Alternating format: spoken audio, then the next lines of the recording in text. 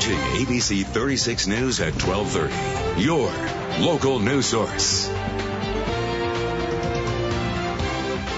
Welcome back. Obesity is a growing problem in the nation and certainly here in the state of Kentucky as well. And here today to talk about the possible connection between your dishes and your diet, believe it or not, we welcome Dr. Maria Boosalis, Director of Clinical Nutrition for the UK College of Health Sciences.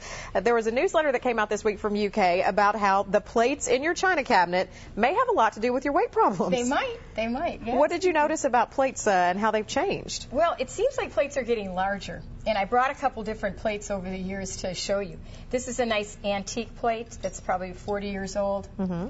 Full of food. Full of food. So if you do a standard serving of meat, which is about the palm of my hand, deck of cards, and this is half a cup of rice, but 1/2 cup to a cup, depending if you get 1 or 2 servings at dinner. And then the idea is sort of half your plate vegetables, or maybe if you can't quite throw a little fruit in there.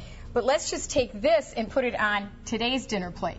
And you just got this one. This was in a store. I mean, what's interesting, I think, this is actually a banquet plate from an old restaurant. This was a banquet that they could put, like, all everything you can eat, on. yeah.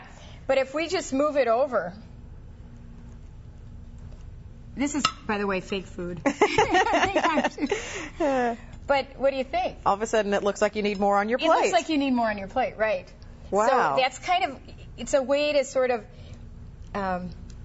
feel like you're eating more if you eat on a smaller plate. And I think what the key is the rim. If you can tell, there's an indentation here, and here the rim has seemed to disappear. Even in dishes that aren't that old, we're losing so we're kind of filling it all with food. So is that a trick that folks could really apply to their own lives? If you put smaller plates on your dinner table, you're not tempted to eat more? This is a salad plate, and if you basically, it's sort of the standard compared to the plate here. You basically got a full plate. Oh.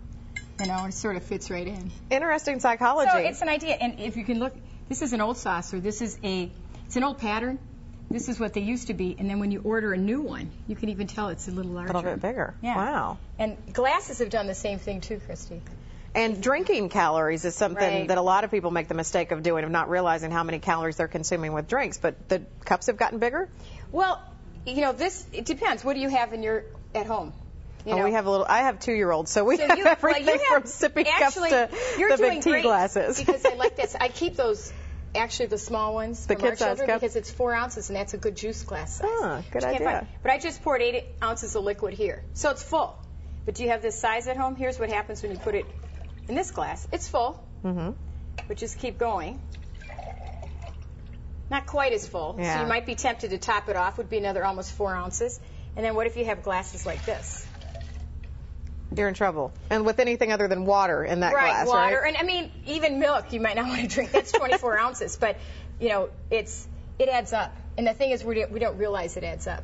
Wonderful. Well, such an interesting thought and perspective, and maybe try that with your own holiday buffet. Don't get the big, huge plates, and maybe you won't have to cook as much either if you have smaller plates. But certainly folks will be eating healthier, too. Make it feel like you're eating more. Wonderful. Well, thank you, Dr. Boosalis, for that great demonstration. Thank you. We'll be right back with a check of your forecast.